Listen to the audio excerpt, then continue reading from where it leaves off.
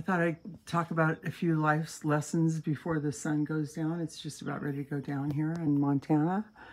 And I wanted to say something about chasing the winds of vanity and happiness and how miserable people are, especially when you call yourself a Christian and you're just a happiness idolater. You know, there's a scripture that says, happy is the man that doesn't condemn themselves in what they allow. And it really should condemn us to make other people miserable because we're serving our own happiness. And so there's these two scriptures I've read recently. One of them is in John 15, and the other one is in 1 John chapter 1.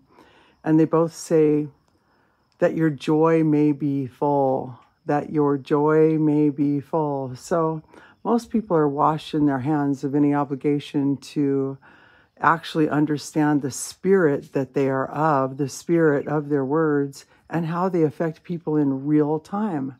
And so again, after 38 years, I've known a lot of people. I've seen a lot of life experiments, of those that are chasing the winds of happiness and vanity and idolatry, and how miserable those people actually are, because we were never made to serve our own happiness. As a matter of fact, we pass from death unto life when we love our brethren, when we care about how we actually are affecting other people. So I listened to this thing my husband did in 2004, and it basically, he was drawing a picture of how when we don't take care of our own good spirit and our own good, keep our own conscience void of offense towards God and man, so we contain a good spirit, everybody will pay. We make other people pay because we don't just do that.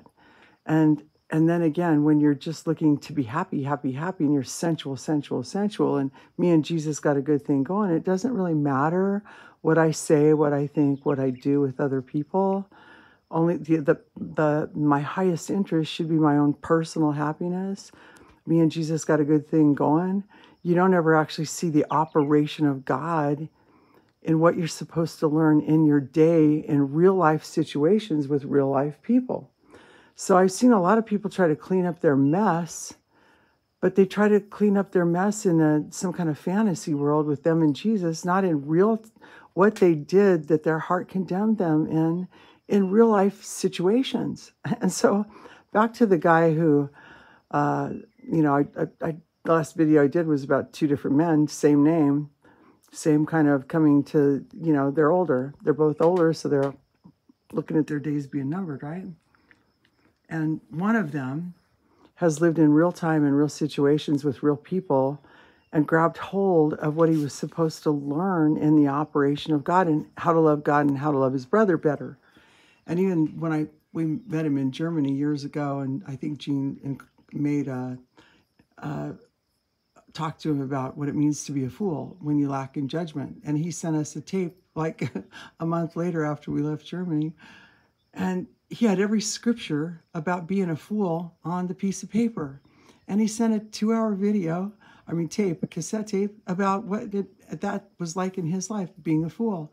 It was mind-blowing, but what I've seen again about him is his life has drastically changed because in real time, in real situations with real people, he grabbed onto life's lessons with God and Jesus Christ, the Holy Ghost, and what he was supposed to learn, how he could up his game and who he was, what he was saying, what he was thinking, what he was doing in real time with real people.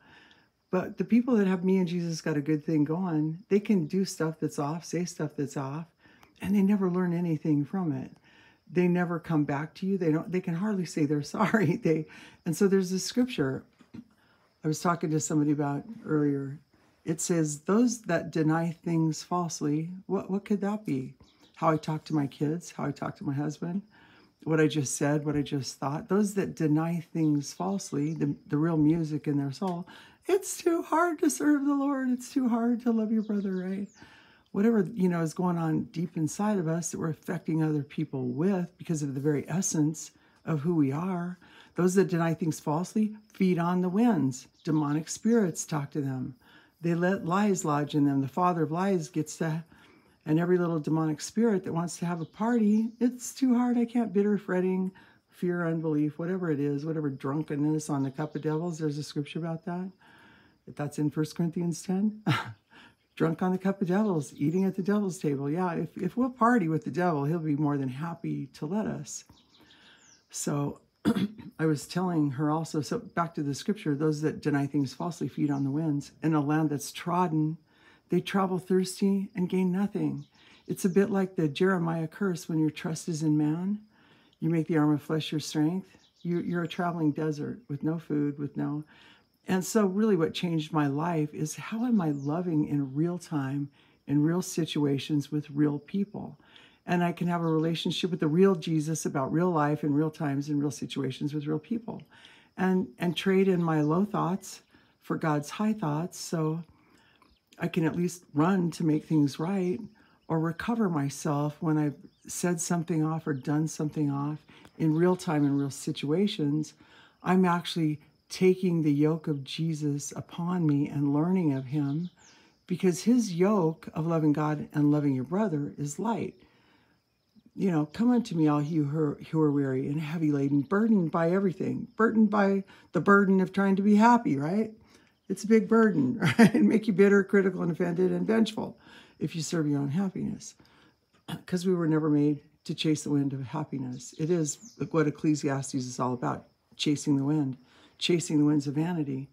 And how sad it is for people to just serve their own belly their whole life, their own lust, their belly, because everybody goes down in that ship. You affect everybody the wrong way because everybody else is supposed to serve your happiness too. There's no brotherly love.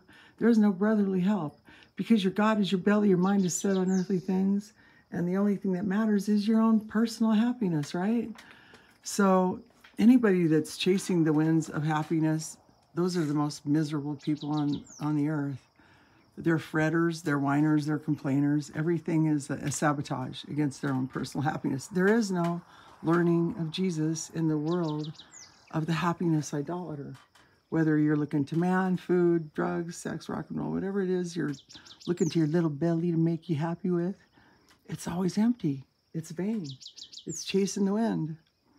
So I just thought I'd talk about that. Give up the chase of your own personal happiness, because you'll never be happy. Because true joy comes from loving God and loving your brother, that your joy may be full. You should look those scriptures up. It all has to do with loving God and loving your brother. And when you think, oh, it's too hard to love God and love your brother, yeah, that's your welcome to a miserable life. Because what's hard is to be madly in love with you and your personal happiness. You can spend your whole life being miserable just because hell and destruction are never full.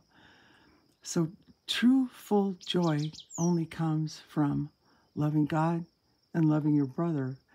And the only way you can do that is if you understand your own miserable self. You'll be able to love your brother, and it won't be very hard, because those who have been forgiven much love much. Hope this helps somebody to give up chasing the wind of happiness and making everybody pay for it. Amen.